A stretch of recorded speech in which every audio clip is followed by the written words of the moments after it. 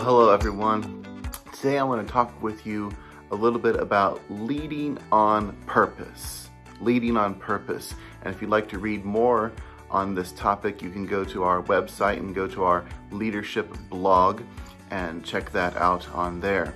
But everyone needs to live and to lead on purpose. Well, the Bible says that Jesus told us that we can hear his voice. When you know from God yourself what he is telling you to do, you can live and you can lead more on purpose.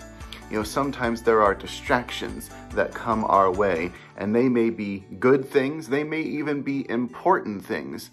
If that opportunity comes your way and it does not line up with what God told you to do, then I would encourage you to not do it. Definitely pray about it to be sure and use God's wisdom on the matter.